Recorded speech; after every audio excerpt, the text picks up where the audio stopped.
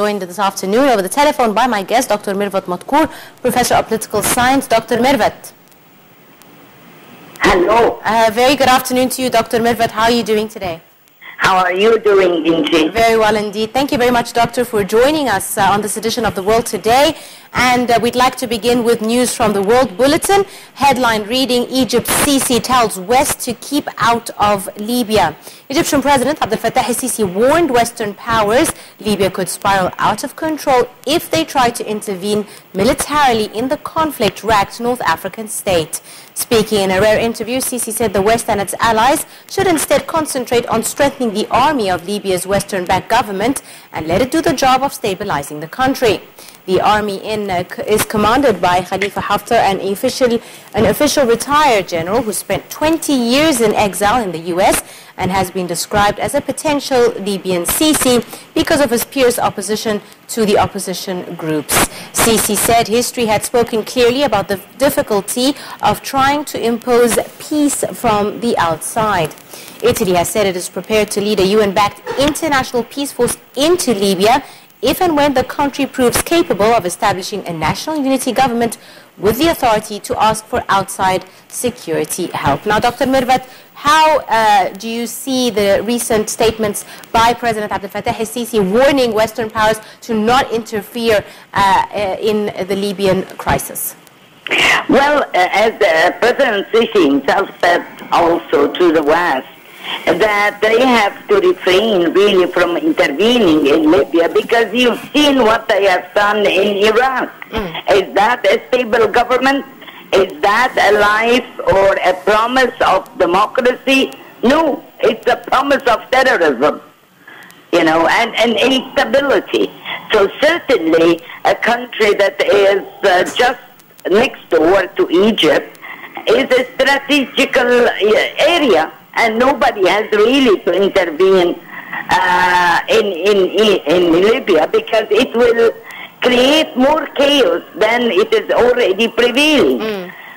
Simultaneously, the West has insisted on not providing the army of Khalifa Haftar, which is actually the remaining of Gaddafi army with armament. And why? Believe it or not, it's a puzzle to me. It's as if the West is somehow conspiring to bring all those that are terrorists that are in Syria and Iraq here in our neighborhood. Why? I don't know. The whole thing is now moving to Northern Africa. If you look, for example, at Morocco and Algeria, you will see that there is a problem now, all of a sudden rising from the Polisario and their fight on the desert. So the whole Northern Africa is now stirred. Are they going to transfer the whole issue from being in Syria and Iraq to Northern Africa? That's it. That is a question that the West and the United States have to answer. Indeed. Dr. Mirvat, let's go on a more economic front to more news from Al-Ahram Online, and the headline reads, Pound devaluation is credit positive for Egypt, and this is a statement by Moody's. The recent decision by the Central Bank of Egypt to adopt a flexible exchange rate has been remarked as credit positive for Egypt to remain stable at B3, according to Moody's Investor Services. The US-based leading credit rating firm said the CBE's devaluation of the Egyptian pound brings the official exchange rate closer to market rates and is likely to boost exports and foreign investment flows. On Wednesday, the Egyptian pound was strengthened by 0.07 to reach 8.78 against the US dollar at an exceptional auction held by the Central Bank of Egypt 2 days after depreciating it by 14.4% against the dollar from the previous rate of 7.73. The flexible exchange rate, according to Moody's, will help in easing the strains on Egypt's external liquidity position and improve the country's export earnings, which have been suffering from a decline in tourism and lower petroleum exports and weaker global demand. Now, do you agree with Modi's statement regarding the flexible exchange rate that the Central Bank of Egypt has adopted? Well, look, Inji, there are two sides to any decision. Okay, there are pros and cons. But if you look at the Egyptian economy, at the time this new devaluation has taken place, you will know that it is really, it was essential. There was nothing we can do about that. But however, this devaluation, it must not be alone, or just this has to be taken as a measure. There are other things that must be done.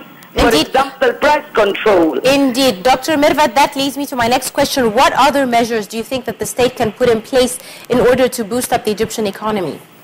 You know what, Inji? The problem is that all the products, maize and wheat and petroleum, we know that they have, in the international market, they have decreased in price. However, here in Egypt, everything is going up high.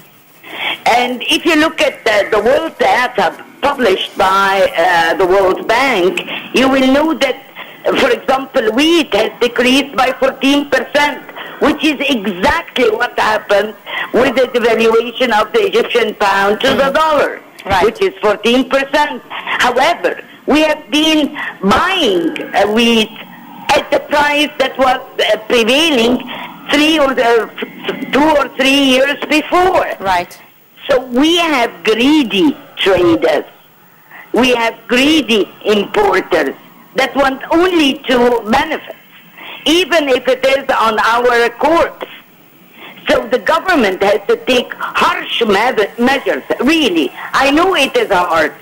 I know President Sisi has instructed the military to offer all these goods at reasonable prices, but he cannot cover the whole society. Mind you, we have poverty rate at 48%, and middle class is also affected with this new decision. So really, he has to face them. And they have really to sacrifice their enormous profit. It's only in Egypt that you gain 100 and 200 and 300%. Everywhere it is specified, your marginal profit. Not in Egypt. Right. Dr. Mirvat, let's move to regional news from the Daily Star, Lebanon. And the headline reads, Palestinian stabs Israeli soldier in West Bank and is shot dead. A Palestinian teenager stabbed and wounded an Israeli border guard in the occupied West Bank city of Hebron Saturday before being shot dead. One guard was lightly injured in the incident, which occurred near a disputed place of worship, and another border guard killed the 17-year-old assailant. According to the police, the Palestinian approached a checkpoint close to the site, known to Muslims as the Ibrahimi Mosque and to Jews as the Cave of the Patriarchs, where he was asked for identification. He then drew a knife and attacked one guard before being chased and shot dead. Now, the current situation in the occupied East Jerusalem and the West Bank is worsening. There are more violent incidents and harsher retaliations by the Israelis. How do you view these escalations? And do you think, like some analysts say, this is the build-up for a new intifada or an uprising? Well, let me tell you one thing, Inji. You remember, God bless his soul, ex-foreign minister of Egypt, Boutros Ghali. He said there will be no peace in this region and no Palestinian state will be established for as long as Netanyahu is in power or one similar to him. Okay. There are this right wing that is now governing Israel is really, contributing to more violence. And violence doesn't entail anything else but violence, right? So for as long as this violence is prevailing, how could you establish peace? How would you even think of it? Right. And why can't the whole region live in peace? I just can't really understand sometimes.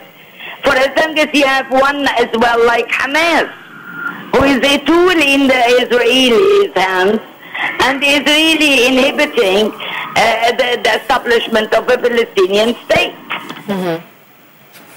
Do you think, Dr. Mirvat, that the international community and the world powers have sidelined or ignored the Palestinian-Israeli issue and conflict and peace process and peace talks because of the other crisis situations in the Middle East and other countries like Syria and Iraq? It was cursed. Just, it was just put aside because there are so many things happening in the region. It is really, as putting a veil upon the situation. So really it is somehow masked for a while, right. I can say. Indeed. But it will not mask it forever. Indeed, indeed. Right, Dr. Mirvat, let's go to the Khalij Times and another headline reading, Syria's war-battered pound hit by Russian withdrawal. Battered by war, which has inflicted incalculable damage on industry, infrastructure and economy, Syria's currency hit new lows this week after Russia said it was reducing its military support for President Bashar al-Assad. The Syrian pound has fallen to 475 to the dollar on the black market, a 90% drop since March 18th, 2011, when the security forces fired on protesters, sparking an uprising which descended into civil war. Backed by financial and trade support from Iran, Syria's government succeeded in stabilizing the pound early in the conflict, but the slide accelerated as it lost control of territory and border crossings, trade collapsed, and Western sanctions bit. Also, Gulf Arab investments dried up and major cities were devastated, and of course half the population has been displaced. The collapse of the currency has driven up inflation and aggravated wartime hardship as Syrians struggle to afford basics such as food and power. And of course the government budget spending has more than doubled. The surprise military intervention turned the tide of the war in Assad's favor, but only briefly, stemming the currency's decline. And Moscow's declaration Monday that it was pulling out its forces hit the pound again. Now, the situation in Syria is crumbling not just on political or humanitarian levels, but also on economic bases. How do you view the recent effect of Russia's withdrawal on the Syrian pound? Look, the Russian withdrawal is just showing the goodwill on part of Putin and Russia in general, okay? But President Putin has said on his speech that the Russian troops can return in few minutes back to Syria if anything happens. That means that they have not let down Assad and Assad's regime, and they wanted to really continue at least in this transitional era.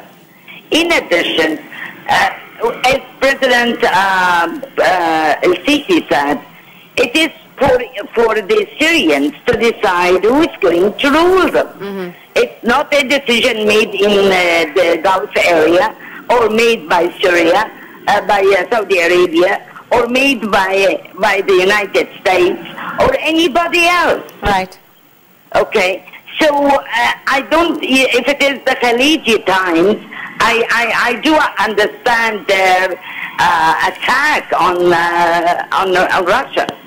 It is quite understood because to them, the Russians are supportive of Assad, whom they don't want, and they are and he is a supporter, of course, of Iran. It is their ally, and certainly it is the enemy of Saudi Arabia and the Khalij countries. Right. Dr. Mirvat, what are the prospects of reaching, I won't call it a peace deal, but some sort of agreement in order to alleviate the situation for the people, the remainder of the people that are living in Syria who are struggling from food shortages, power cuts, lack of money, lack of schools, lack of health services, a humanitarian crisis on the ground in Syria? Look, I've been always saying that the ones who are paying the receipt for this war are the Syrians themselves. So don't tell me about humanitarian aid and humanitarian stuff. The way the Agabet al-Nusra and I don't know which factions, because I heard the other day that there are 98 factions fighting in Syria. So it is understood this violence, this enormous violence that has taken place. Sometimes I wonder what is going on in this region. Since when are we standing against each other in such a manner? Whoever is Shiite, let them be Shiite. Whoever is Sunni, let them be Sunni. Whoever is Christian, let them be Christian. No matter what. Religion is a very, very, very private relationship between an individual and his God. And we shouldn't be judges of it. And I really, as President Abdel Fattah al-Sisi was saying the other day, that he cares for the state of Syria, that Syria as a state should remain, and should remain intact and not cut into pieces, as they are planning for it, as they have already done in Iraq, as they are planning for Libya, and planned for Egypt, and so far we have escaped it. Mm-hmm. They are people who are trying to design our future, no matter what are the consequences, even if it costs millions of lives of Arabs. For as long as they do not touch their majesty, they are all right with it. Indeed. Let's move to the New York Times. The headline reads, UN envoy visits Yemen for talks with rebels. UN envoy Ismail Sheikh Ahmed arrived in Yemen's rebel-held capital to try to restart peace talks between the Iran-backed insurgents and the internationally recognized government. The Mauritanian diplomat met with Ali Hajjar, a foreign affairs representative of the Houthi rebels, at Sana'a airport. Director commented, and it came a day after the UN envoy held talks in Riyadh with the Yemeni president Abdurrabbu Mansour Hadi. The Yemeni news agency said that Wild Sheikh Ahmed met Hadi to relaunch efforts to establish peace in Yemen. Yemen has been gripped by violence since September 2014, when the Iran-backed Houthi rebels, who've long complained of marginalization, stormed Sana'a and forced the internationally recognized government to flee south. A Saudi-led coalition began bombing raids on Houthi positions across Yemen in March 2015, but the insurgents still control parts of the country, including the capital. Now, Dr. Mirvat, a senior Houthi official, asked Iranian officials to stay out of Yemen's conflict after an Iranian general said Tehran might send military advisors to help the Houthi forces fight a Gulf Arab coalition. How do you view this?